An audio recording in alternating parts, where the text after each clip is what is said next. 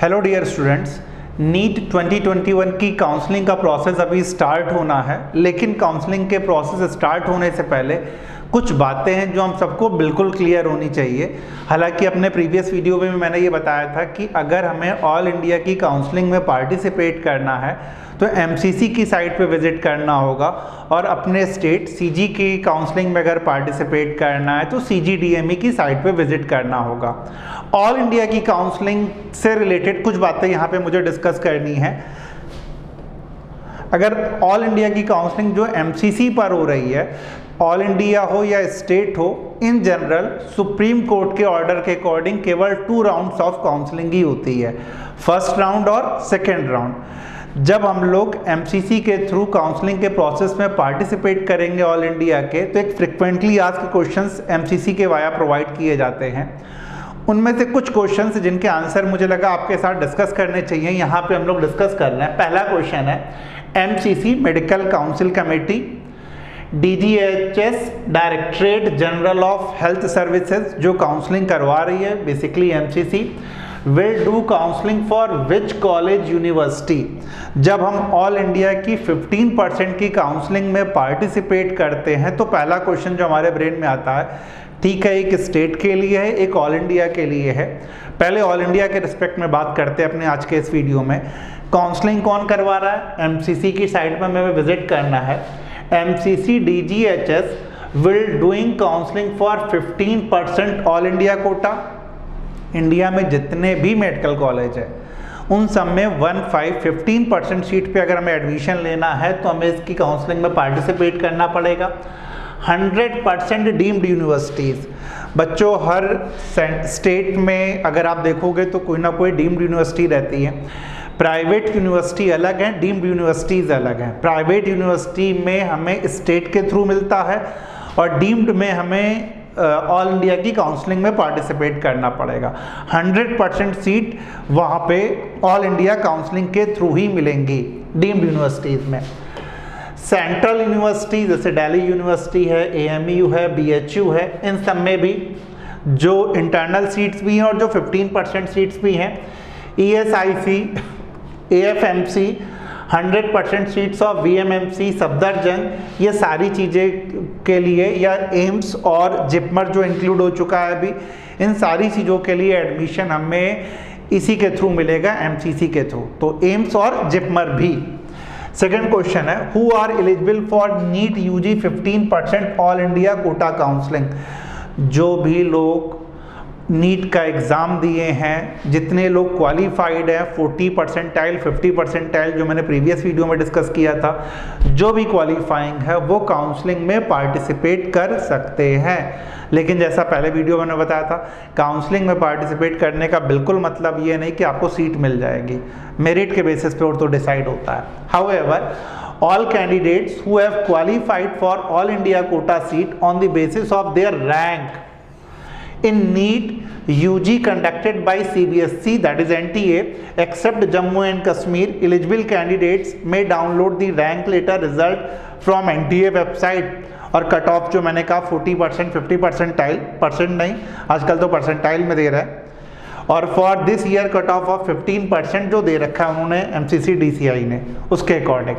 Next है, who are eligible for deemed university counselling. जो deemed universities हैं उनमें काउंसलिंग के लिए कौन से लोग एलिजिबल है? जिन्होंने भी नीट का एग्जाम दिया वो एलिजिबल है। All candidates who have qualified for all India quota seat on the basis of their rank in NEET. तो जो भी क्वालिफाइड हैं, जिन्होंने नीट का एग्जाम दिया प्लस क्वालिफाइड है, वो सारे लोग एलिजिबल हैं डीम्ड यूनिवर्सिटीज़ के लिए, including candidates from Jammu and Kashmir. 15% वाले में नहीं, लेकिन यहाँ जम्मू एंड कश्मीर के भी एलिजिबल हैं। सेंट्रल यूनिवर्सिटी की काउंसलिंग के लिए कौन कौन से लोग एलिजिबल हैं? दिल्ली में अगर आप देखोगे एलएचएमसी, यूसीएमएस, मैमसी मतलब मौलाना आज़ाद, तो 15% वाला एक तो जो ऑल इंडिया के थ्रू है, और जो लोग दिल्ली के रेजिडेंट हैं जिन्होंने 11th और 12th दिल्ली से किया है, वो लोग इन कॉलेज में एडमिशन ले सकते हैं एमसीसी के थ्रू ही। एएमयू में इनका 50% इंटरनल कोटा है, 50% इंटरनल कोटा है।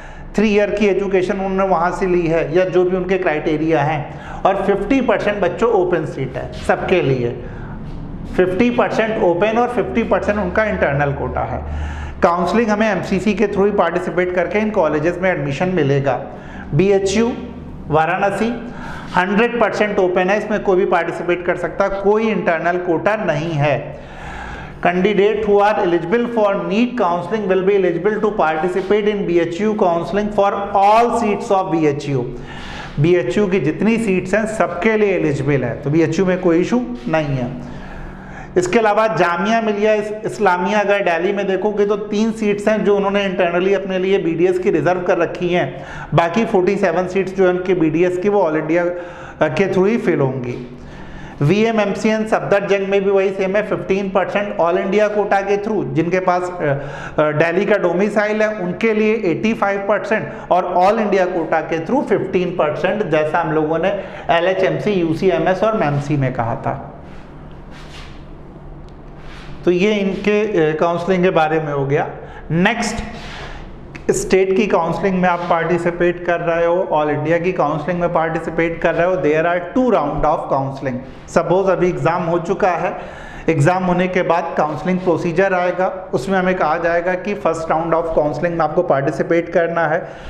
ये फीस आपको ऑनलाइन पे करनी है, कॉलेजेस की लिस्ट आपको चॉइस फिलिंग करनी होगी, जो कॉलेज आपको अलॉट होगा उस कॉलेज में जाकर के एडमिशन लेना है। अगर कॉलेज अलॉट नहीं हुआ तो सेकेंड राउंड में हमें फिर से पार्टिसिपेट करना है, और सेकेंड राउंड में पार्टिसिपेट करने के बाद अगर कॉलेज अलॉट हो गया तो एडमिशन लेना है।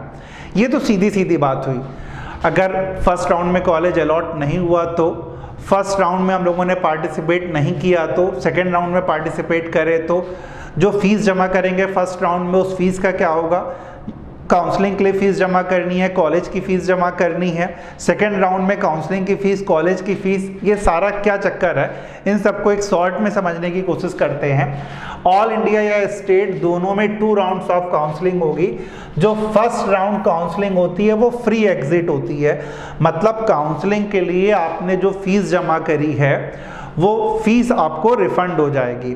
जब आप लोग काउंसलिंग के प्रोसेस में पार्टिसिपेट करोगे फर्स्ट राउंड में तो उसमें लिखा होगा ये रिफंडेबल है, ये नॉन रिफंडेबल है। तो जो काउंसलिंग की प्रोसेसिंग फीस होती है केवल वही लगती है, बाकी जो ज़्यादा हम जमा करते हैं वो रिफंडेबल होती है। इसलिए फर्स्ट राउंड को फ्री एग्जिट राउंड कहा जाता है। ऑल इंडिया कोटा या डीम्ड जो यूनिवर्सिटीज़ है उसमें एडमिशन हमें मिल रहा फर्स्ट राउंड के through. Exit with forfeiture of fees, जो हम लोग नेक्स्ट देख रहे हैं कि एग्जिट कर सकते हैं लेकिन फीस हमारी फॉरफीचर, मतलब वो अपने पास जमा कर लेंगे। Ineligible for further counselling, second round में अगर आपने पार्टिसिपेट कर लिया है, कॉलेज अलॉट हो गया है, तो फिर आप आगे की काउंसलिंग के लिए एलिजिबल नहीं हो।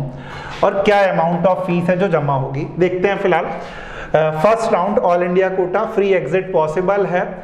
Exit with forfeiture of fees first round में नहीं, फर्स्ट राउंड में इनएलिजिबिलिटी भी नहीं है और फीस डिपॉजिट भी नहीं है। सेकेंड राउंड में अगर हम देखते हैं तो अगर इफ नॉट ज्वाइंट, अगर ज्वाइंट आपने कॉलेज नहीं किया है, फीस जमा कर दी है, कॉलेज आपको अलॉट हो गया है और आपने कॉलेज ज्वाइंट नहीं किया है, तो आपकी फीस जो है वो जब्त हो जाएगी फॉरफीचर।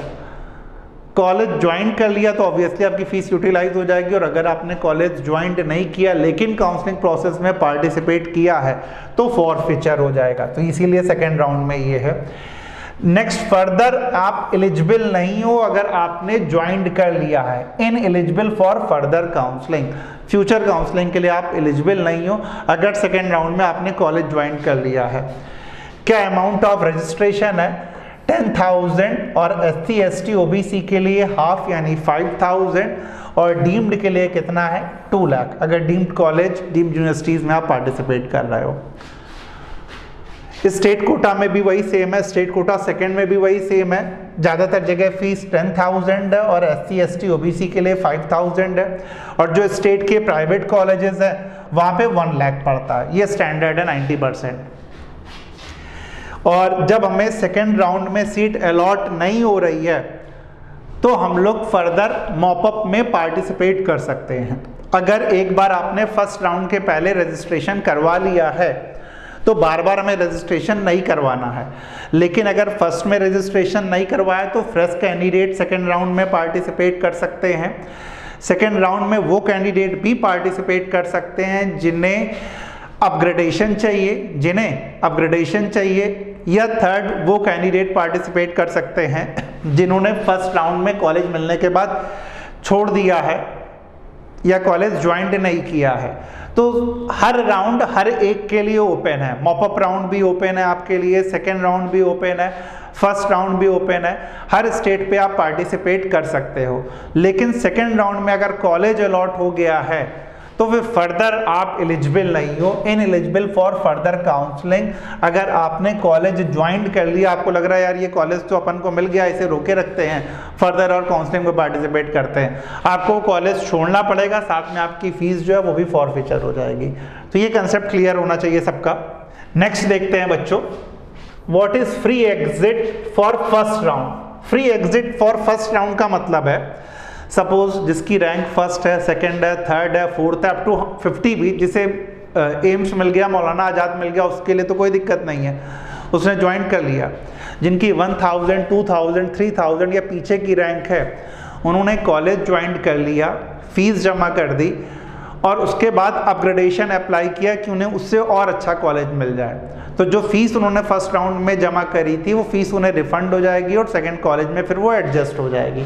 तो इसीलिए इसे हम कह रहे हैं free exit round. Free exit for first round means if a candidate allotted a seat in first round and even if candidate does not report और ज्वाइन, जो कॉलेज अलॉट हुआ उस कॉलेज में वो ना रिपोर्ट कर रहा ना ज्वाइन कर रहा, the allotted college he would not be penalized। yes, उसको कोई penalize नहीं किया जाएगा, जो फीस उसने काउंसलिंग के समय जमा करी थी वो रिफंड हो जाएगी। What is the process of online allotment? Online जब अलॉटमेंट स्टार्ट होगा हमें ये प्रोसेस फॉलो करने हैं। Main counselling registration including payment, जो पेमेंट होगा, जो फीस होगी वो पे करना होगा। चॉइस फिलिंग होगी, चॉइस को लॉक करना होगा आपको।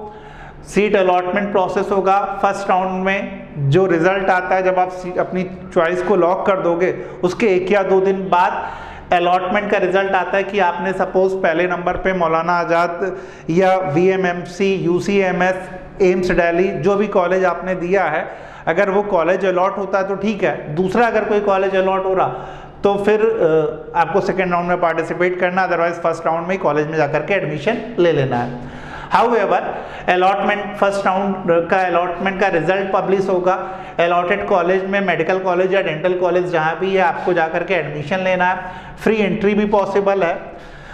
जिन्होंने एडमिशन ले लिया उसके बाद जो सीट्स वैकेंट रहेंगी उनका रिजल्ट आएगा, publication of net vacant seat, फिर रजिस्ट्रेशन होगा, फ्रेश चॉइसेस होंगी, फिर से आप चॉइसेस अपनी फिल कर सकते हो। जो फर्स्ट राउंड में आपने चॉइस फिल करी थी फिर से आप चेंज कर सकते हो। Registration and fresh choices submission by eligible candidate for second round not required by already registered candidate। जो फर्स्ट राउंड में कर चुके हैं उनकी फिर से जरूरत नहीं है, लेकिन फ्रेश चॉइस फिलिंग कर सकते हैं। Process of seat allotment second round में भी वही सेम होगा, सीट अलॉट होगी, लेकिन exit with forfeiture of security amount, जो बार बार मैं कह रहा हूँ सेकेंड राउंड में फ्री एग्जिट पॉसिबल नहीं है। राउंड 2 का रिजल्ट पब्लिश होगा, जो कॉलेज आपको अलॉट हुआ वहाँ कॉलेज में जाकर के आप फीस जमा करोगे उस इंस्टीट्यूशन में सेकेंड राउंड में, और इस तरह से सेकेंड राउंड का जो रिजल्ट है वो पब्लिश हो चुका है, आपको कॉलेज अलॉट हो चुका है। सेकेंड राउंड के बाद भी अगर सीट्स वैकेंट रहती हैं तो रिस्पेक्टिव स्टेट को ट्रांसफ़र कर दी जाएंगी, रिस्पेक्टिव स्टेट्स को ट्रांसफ़र कर दी जाएंगी। जो डीम्ड यूनिवर्सिटीज़ हैं उन्हें ट्रांसफ़र कर दी जाएंगी, वो अपने पर्सनल ले सकते हैं, या मॉपअप राउंड होता है end of 15% all India counselling and reverting of non joint non allotted seat to state quota. Second round तक अगर सीट वैकेंट रह गई तो स्टेट कोटा को दे दी जाएगी। इंस्टीट्यूशनल कोटा, जो भी सेंट्रल यूनिवर्सिटीज़ का इंस्टीट्यूशनल कोटा उन्हें दे दी जाएगी, सेंटर्स को दे दी जाएगी। मॉपअप राउंड होगा डीम्ड और सेंट्रल यूनिवर्सिटीज़ के लिए, मॉपअप राउंड होगा डीम्ड और सेंट्रल यूनिवर्सिटीज़ के लिए, क्योंकि स्टेट की जो 15% सीट्स थी अगर वो वैकेंट है तो स्टेट को दे दी जाएंगी। इसीलिए तो बच्चों जब ऑल इंडिया का फर्स्ट राउंड हो जाता है तब स्टेट का फर्स्ट राउंड स्टार्ट होता है। जब ऑल इंडिया का सेकेंड राउंड हो जाता है तब स्टेट का सेकेंड राउंड स्टार्ट होता है, जिससे सीट्स हमें ऑल इंडिया की मिल सके जिस भी स्टेट को आप बिलोंग कर रहे हो। तो mop up round for deemed central university, central institutes. Fresh registration भी पॉसिबल है। फर्स्ट सेकंड में आपने पार्टिसिपेट नहीं किया, फ्रेश रजिस्ट्रेशन कर सकते हो मॉप अप राउंड में। नॉट रिक्वायर्ड फॉर अर्लियर, जिन्होंने पहले से रजिस्टर्ड कर रखा है। Choice filling, choice locking, seat allotment mop up round में। रिजल्ट पब्लिश होगा मॉप अप राउंड का। रिपोर्ट करना है आपको अलॉटेड मेडिकल डेंटल कॉलेज में जहाँ से मॉप अप राउंड में आपको मिला है। और लिस्ट पब्लिश होती है, 10 टाइम्स लिस्ट पब्लिश होती है जनरली जितने कैंडिडेट्स रहते हैं। फिर उसके बाद भी अगर सीट्स वैकेंट रह रही हैं तो स्ट्रे वैकेंसी राउंड हम लोग कहते हैं, जो डायरेक्टली डीम्ड या सेंट्रल यूनिवर्सिटीज़ में आपको रिपोर्ट करके डायरेक्टली अगर सीट्स वहाँ पे होंगी तो डायरेक्टली आपको सीट अलॉट हो जाएगी। Stray vacancy round. Final stray vacancy round to be conducted by deemed central universities. There will be no fresh registration of candidate in final stray vacancy round. तो जो stray vacancy round है mop up round के बाद है, directly आपको उस college में, उस यूनिवर्सिटीज़ में रिपोर्ट करना है, डीम्ड यूनिवर्सिटी या सेंट्रल यूनिवर्सिटीज़ में जहां आपको सीट अलॉट होगी। आई थिंक ये सारी चीज़ें आपको क्लियर हुई होंगी। और फाइनली 2 राउंड के बाद कोई और राउंड ऑफ काउंसलिंग नहीं होनी है। सुप्रीम कोर्ट की क्लियर वर्डिक्ट है। रिट पिटीशन फाइल हुई थी, रिट पिटीशन नंबर 76 ऑफ 2015, है ना। बाकी केस हमें नहीं देखना है। Candidates joined in second round of counseling in 15% all India quota will not be allowed to vacate seat। अगर आपको सेकेंड राउंड में सीट अलॉट हो गई है तो आप किसी कंडीशन में सीट को नहीं छोड़ सकते हो। ये सुप्रीम कोर्ट की क्लियर वर्डिक्ट है। Registration facility will be available. First round में, सेकेंड राउंड में आप रजिस्ट्रेशन करवा सकते हो, वही सेम चीज़ है। What does exit with forfeiture means in second round? तो जो फीस आपने काउंसलिंग की जमा करी है या कॉलेज में भी फीस जमा कर दी है जा करके, तो वो फीस आपको रिफंड नहीं होगी। सपोज आपने काउंसलिंग प्रोसेस में फीस जमा कर दी, फिर आपको लग रहा है यार ये कॉलेज तो नहीं लेना है, तो आप वहीं पर ड्रॉप कर दो, सिर्फ आपकी काउंसलिंग फीस जाएगी। कॉलेज में जा करके अगर फीस जमा कर ली और एडमिशन ले लिया तो बैक टू पवेलियन पॉसिबल नहीं है। तो ये याद रखना। What does exit with forfeiture means in second round? Exit with forfeiture means if a candidate allotted a seat in second round of counselling and does not want to join the allotted seat, he can still exit with forfeiture। आप exit कर सकते हो, पैसे आपके सारे चले जाएंगे। Losing security amount of deposited and once candidate join the allotted seat would not be eligible for resigning surrender of jointed seat.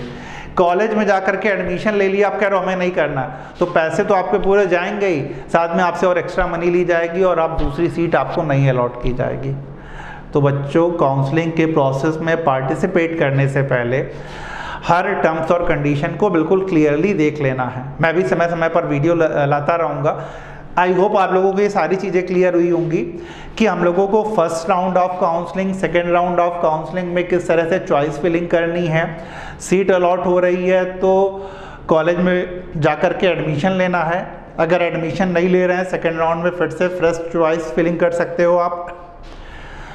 जो कैंडिडेट फर्स्ट राउंड में नहीं कर रहे हैं वो सेकेंड राउंड में फिर से कर सकते हैं, है ना। हर स्टेज पे एंट्री पॉसिबल है, फर्स्ट स्टेज पे एग्जिट पॉसिबल है। तो इस वीडियो को अगर आप देखोगे और जो फ्रिक्वेंटली आज के क्वेश्चन है एक बार उन्हें जरूर रीड कर लेना, जो कि एनटीए ने दे रखा है। और अभी जब इस बार भी काउंसलिंग का प्रोसेस स्टार्ट होगा तो फिर से एनटीए मेरे हिसाब से फ्रिक्वेंटली आज के क्वेश्चन आपके साथ शेयर करेगा। Thank you.